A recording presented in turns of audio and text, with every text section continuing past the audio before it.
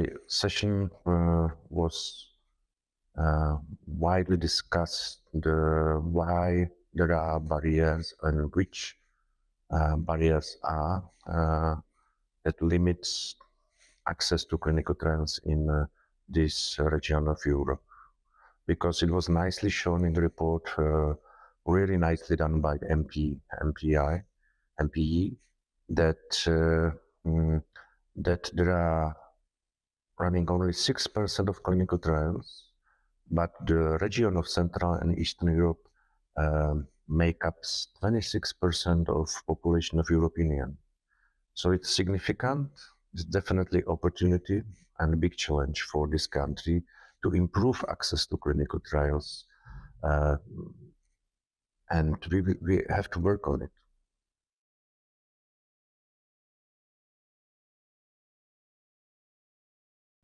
It was nicely discussed during the session here in this meeting, and I think that in my presentation I try to show the positive example how it should work in other departments of hematooncology in other countries. So to me there is clear preconditions which have to be fulfilled, otherwise this country or this department can run the clinical trials. And this critical precondition is to establish the clinical trial units.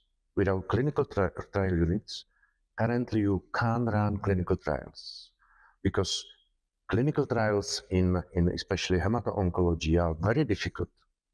It's really a lot of work, and it can't be done by physicians. You need special data managers, you need research nurse, you need support from hospital. So that's really important to establish clinical trial units.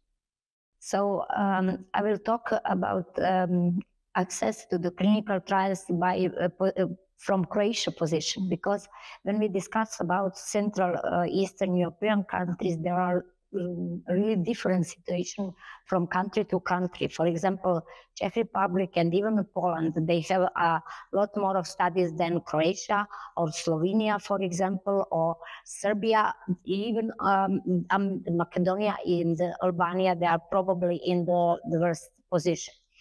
But what we have to say is that Croatia is a small country and we do not have a lot of patients with multiple myeloma, but still we can enroll some patients with clinical trials, but we have a problem that the sponsors actually doesn't offer our a number of trials.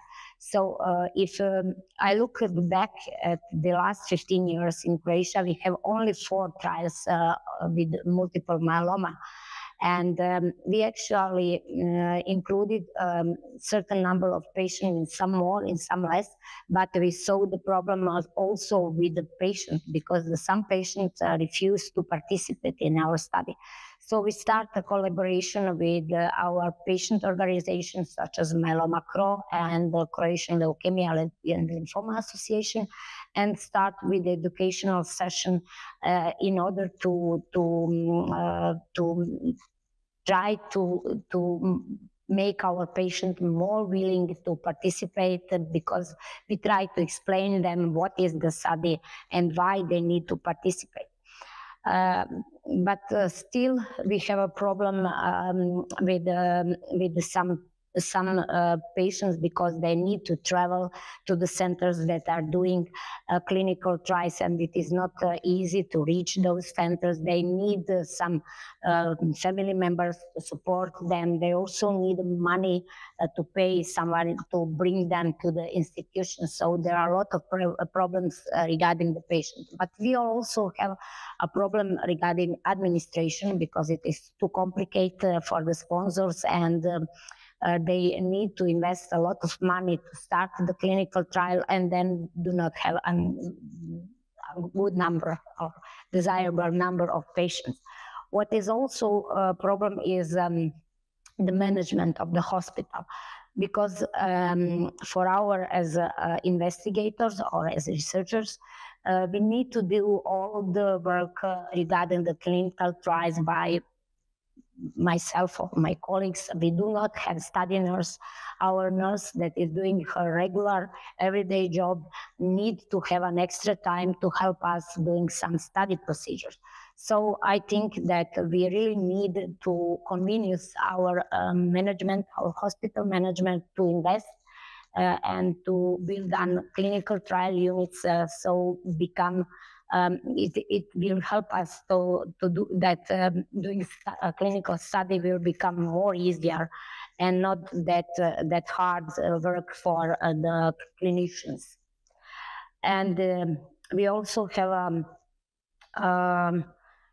different problem when we discuss with the sponsors, because they really need a long time after submit the paper to the ethics committee, and it lasts for 6 or 7 months even to get approval from the ethics committee, and then more than 1 or 2 months to sign the contracts with the hospital.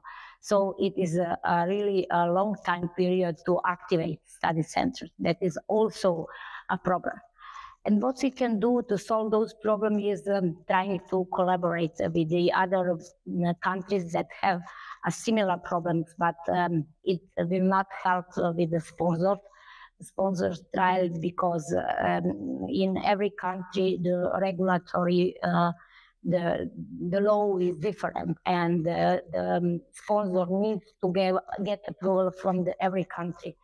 But maybe it can help to us to participate in investigator-initiated study, in academic study, and that maybe can help us if we collaborate. And then in that in that way we can have more patients, more number of patients. And also there is a problem about visibility, because I think that some of our doctors, our investigators are not actually present in the European community, in the European myeloma community, and that is also a big problem.